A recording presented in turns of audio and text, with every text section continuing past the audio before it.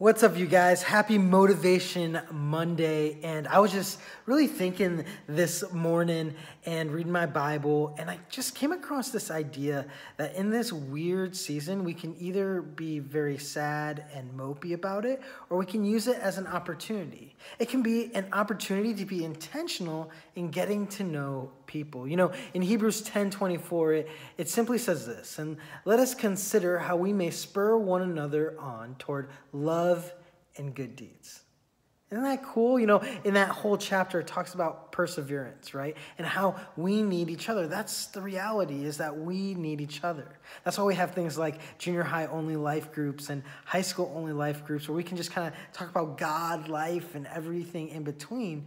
But in order to kind of spur one another on, in order to encourage one another to love people more and to do more good deeds, I think it involves having some kind of relationship. I think it involves taking the initiative to get to know each other, right?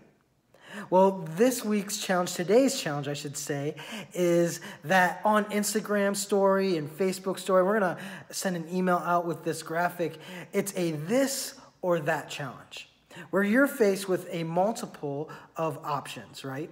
Spring or winter. And you have to circle or choose which one you would rather have. And it's just a fun way to get to know each other better, right? So here's how we're going to start it. I'm going to nominate some people, and those people that are nominated